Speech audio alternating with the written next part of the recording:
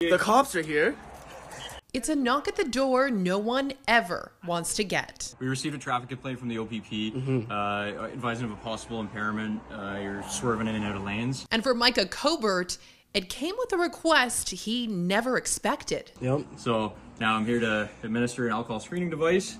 So the 20-year-old content creator grabbed his phone and pressed record. So I know I wasn't drinking. I know my thing would have been zero anyways. So just embrace the moment and be there and have a good time, you know? That's what I was thinking, really. And breathe out.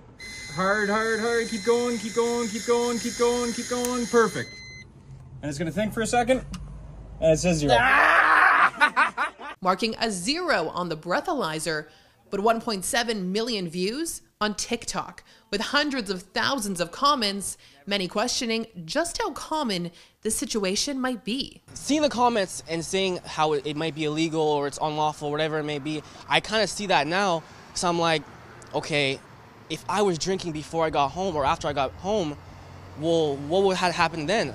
Barrie Police confirming it's an investigative technique that can take place in certain situations, and experts confirming it's legal. You know, the ability of people to just call it in and have police knock on your door is somewhat scary and could be subject to abuse by some who want to make false complaints.